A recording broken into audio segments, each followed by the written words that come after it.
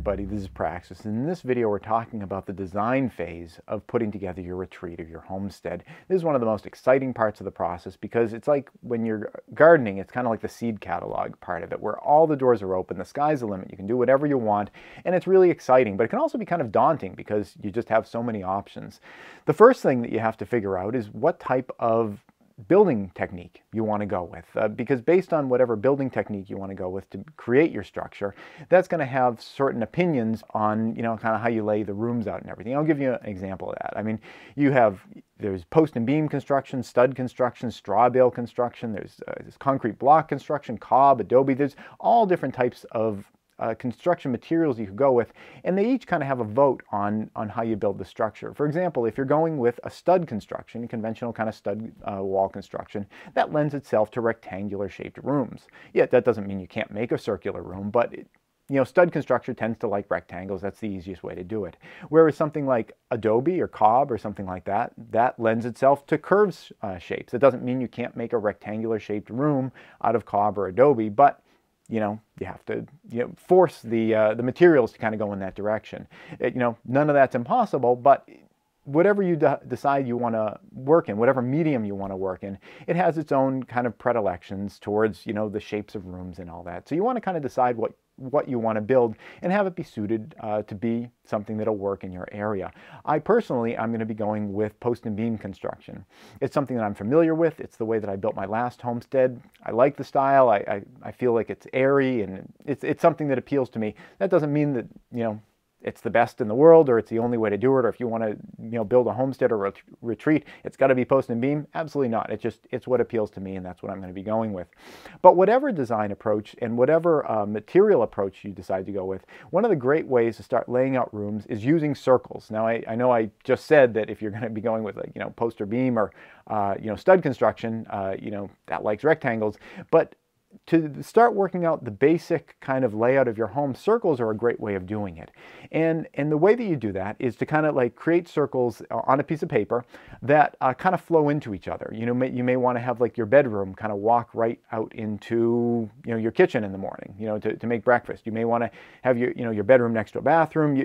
The idea is you want to have different circles with different functions that are kind of flowing around in your house, and you want to be kind of shuffling those around and positioning those in a way that you can kind of imagine your workflow going.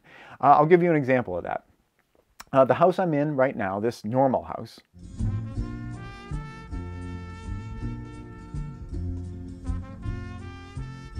has a terrible workflow for the kitchen.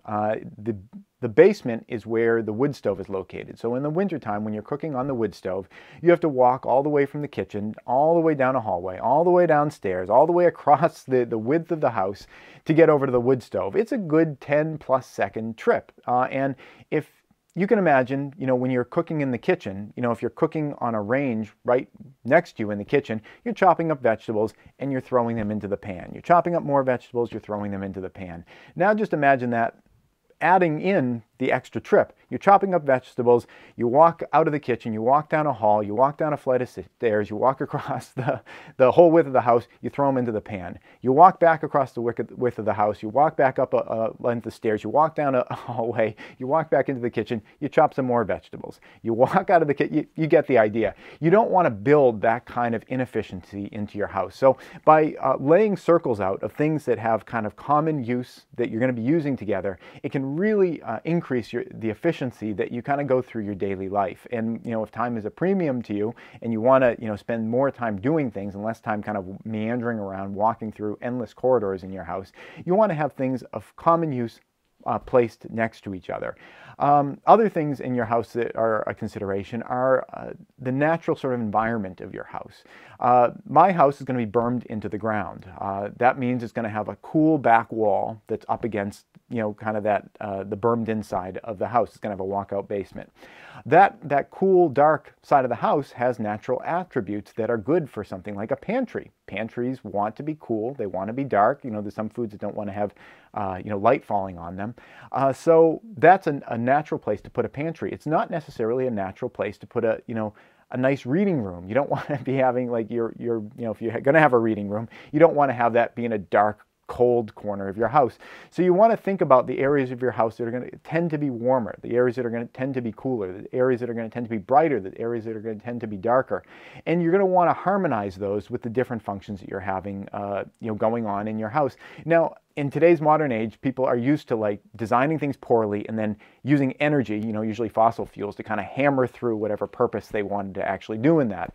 You can do that, but especially if you're going to try to do something off-grid, you're going to be taking and wasting a lot of your resources, your energy resources, trying to, fight against Mother Nature. And whenever you can work with Mother Nature instead of against her, it's always makes your life a lot easier. It makes things go a lot better. And it also has the added benefit of not wasting energy and, pollution and all that kind of stuff.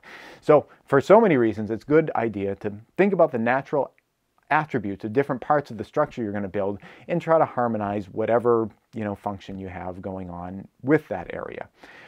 I'm going to be integrating a lot of technologies into this structure. There's going to be gray water going on in this structure. There's going to be solar hot water, directly heating hot water with the energy of the sun. I've experienced a lot of solar cooking over the past couple of years. I know the enormous amount of thermal energy that the sun can, put into things, with even just a small array. So I'm going to be using solar hot water in this house.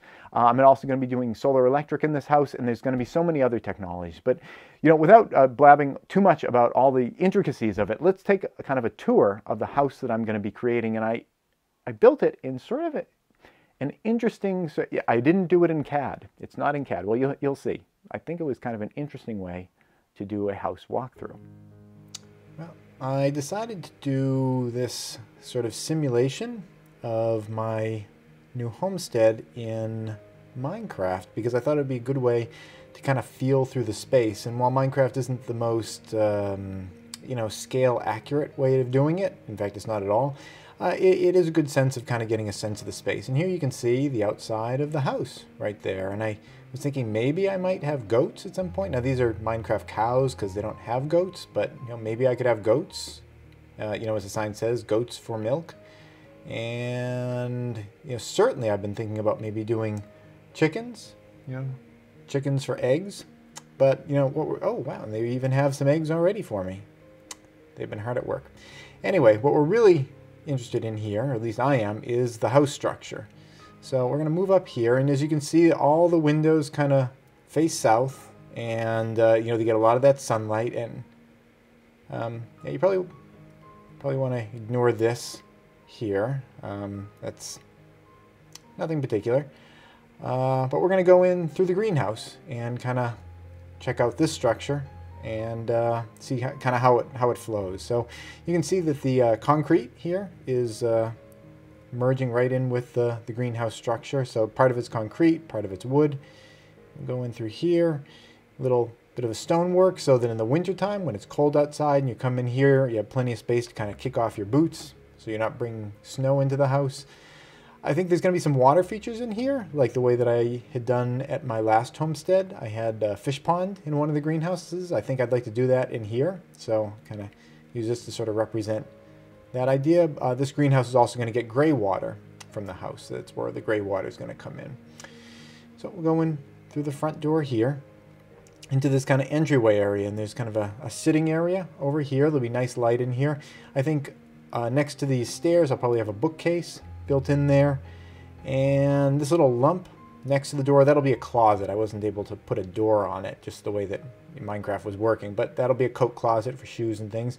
And this here will be a bathroom with a shower and a toilet and stuff. I wasn't able to really fit it all in the scale of Minecraft, but that stuff's all going to be in there. And this bathroom here is going to get gray water from the bathroom on the second floor that's just above it. So there'll be gravity drop gray water right into there for use for flushing. Again, here are all these south-facing windows that are going to get a lot of sunlight coming in from the south there, both in the summer and in the winter. And right here we have the wood stove with the smokestack going straight up through this open space, and you can see that it's opened up to the other stories in the house, so it gives you a lot of sense of verticality. That's something I really appreciated with the first homestead. It had cathedral ceilings, and you could feel like you kind of stretch out even when you're cooped up in the wintertime. And I thought that was kind of a nice nice feeling there. Obviously, there'll be railings on these stairs, just another thing that doesn't really work so great in Minecraft. Here's the kitchen area and a dining area. Refrigerator right here. This sense of space between it and the wood stove is kind of exaggerated to feel maybe closer than it will really be.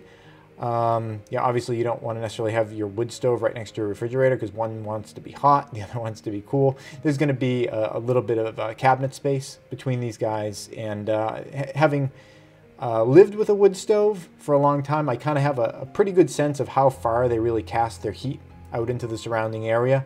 And I made sure I factored that in and made sure that the refrigerator was, far enough away and covered up so that it's going to be plenty cool. Kind of going into the kitchen area here, this is the best I could do for a range. This white thing is going to be where the oven is. This is all black countertop here, and the sink right here. So when I'm washing dishes, can look out into the greenhouse, get a little bit of light in through there. A little bit more counter space under here. We'll have some under cupboard lighting, and up here will be all cupboards for storage up there. It's a good idea to try to build storage into these kind of structures a lot, because sometimes you forget about how much space you actually need for storing things. So this area here just has a really open feel. Again, kind of looking up into the upper levels of the house there. And right next to the kitchen is the pantry.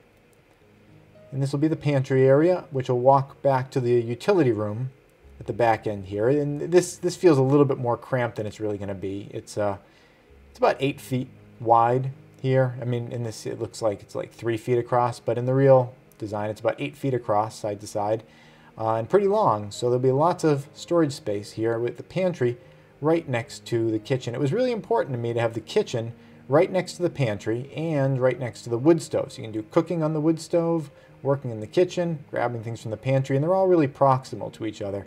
At the current house I'm in, the work area is just really spread out. The refrigerator is really far from the sink, the counter space is all spread out, and the pantry's down in the basement, as well as the wood stove's down in the basement. So if you're in the kitchen and you're chopping vegetables, here all you have to do is just turn over and drop them right onto the wood stove. But in the house I'm in currently, I have to walk down a flight of stairs, and it's a really long work triangle to be in the kitchen. So that's kind of the downstairs area here. So I'm gonna walk us up to the upstairs. And upstairs, as you can see, there's gonna be most of the library is gonna be in this upstairs area, kind of wrapping around these walls. And then it's going to be mostly bedrooms off over here and a bathroom here. And we'll open up the bathroom door. I didn't really fill the bathroom up, but this will be a larger bathroom. And this is going to have the washing machine and the bathtub, sink, toilet, that kind of thing. And again, the water that comes out of this bathroom from all those things, except for the toilet, is going to go down to a holding tank just below here. And it'll be able to be used for flushing toilets down in the lower bathroom. Right over here, I mentioned that there was going to be a bedroom. There's one bedroom here that has a lot of nice light access. Looking out all these windows.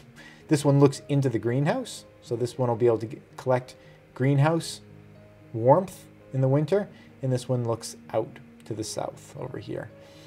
Just across from the bedroom, there is the potential of having another bedroom, but really the plan for this place is to use it as a really big walk-in storage closet. So that's what that space is going to be. And then we're going to pop up to kind of the loft area. Right here is going to be, if we're going to watch a film, I think we'll have a couch over here, and there's going to be, against where these stairs are, there'd be like a monitor there. There'll be a little bit more of a wall feel to this area here. Again, just in Minecraft, I wasn't able to do a whole wall, but you can hang out here and watch a film or something like that. So we're going to go up to the loft area. Again, there will be railings in the actual house. They just didn't fit into here in Minecraft. Coming up all the way up here, and you can see coming up from here, you get this really great sense of space going all the way from the top all the way to the bottom. If River wanted to do any experiments dropping things, as long as the wood stove's not on, I guess this would be a place to do it. There's a closet right at the top of the stairs here, just a little closet right there.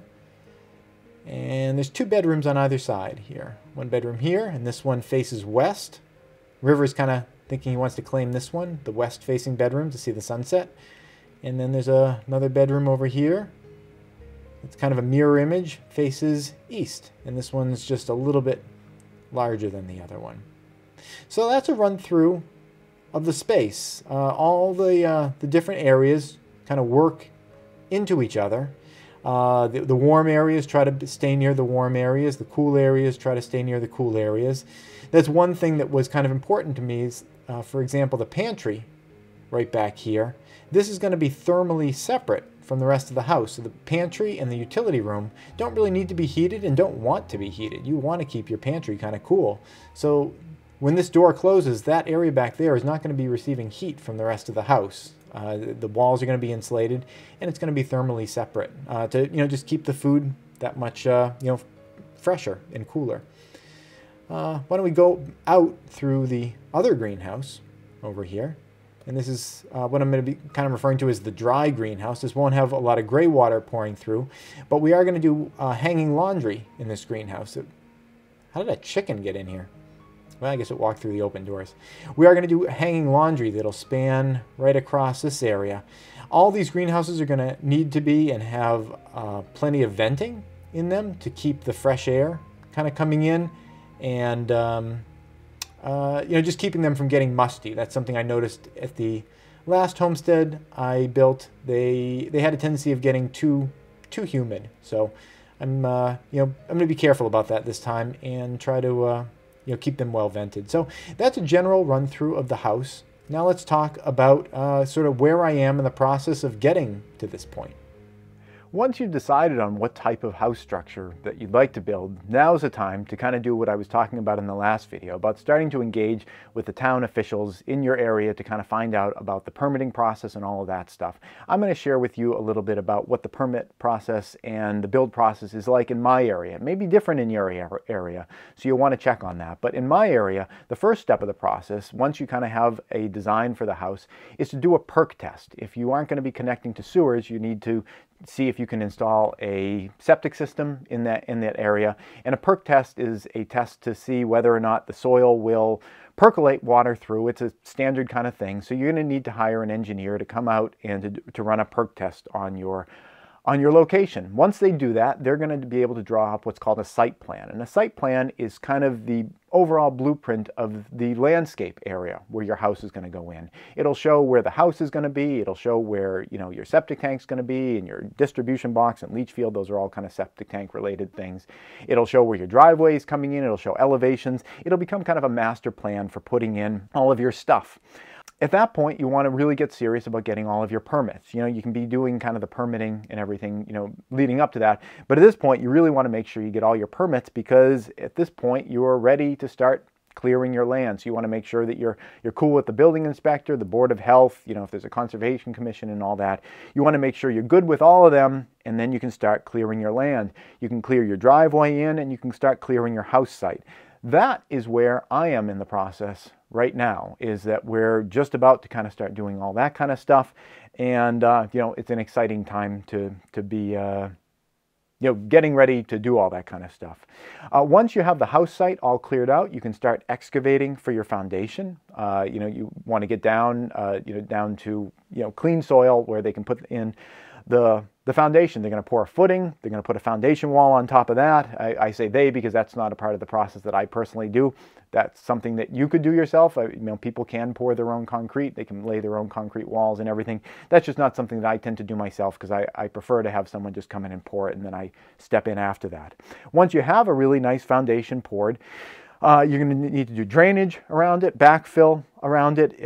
I would recommend highly insulating on the outside of the foundation wall. I know a lot of people, and including in this place where I'm in now, in this basement at Normal House, the insulation's on the inside of the wall. That misses, in my opinion, a huge opportunity to use the enormous thermal mass of your basement walls to help keep your house a moderated temperature.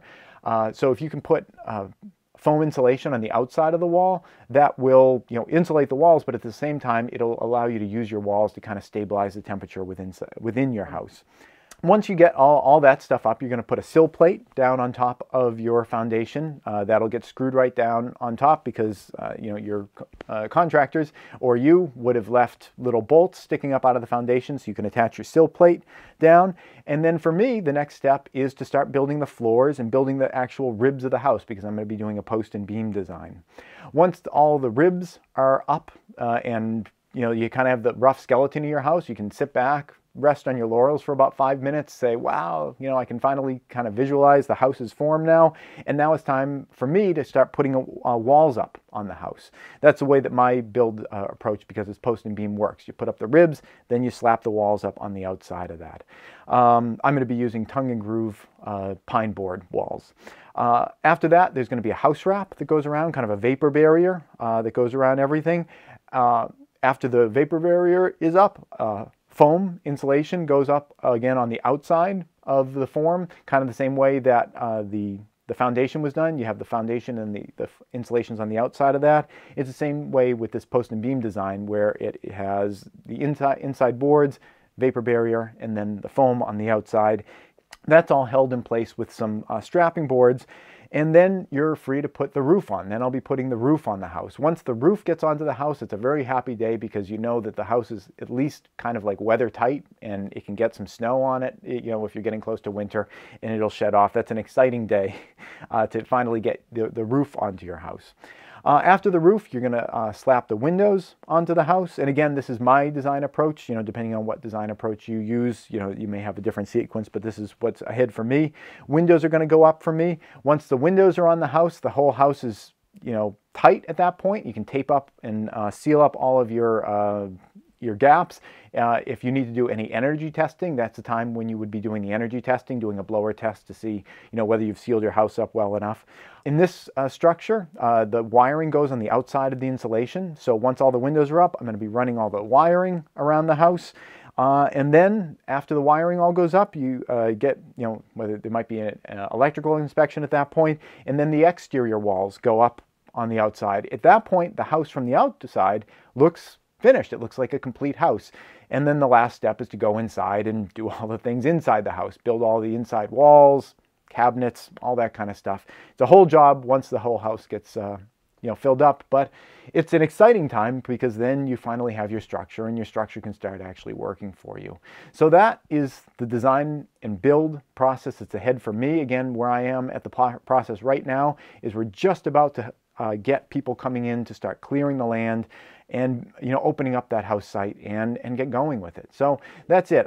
If you're interested in doing your own house design, there are so many books that you can get into that will give you all sorts of tips for that kind of thing.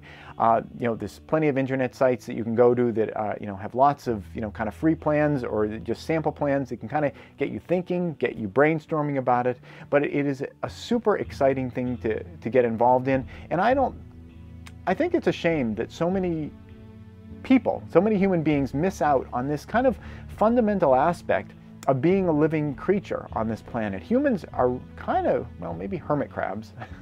Humans and hermit crabs are kind of the only creatures that don't make their own home. They, commission it from someone else. They find an old one, a used one, or something like that. And it's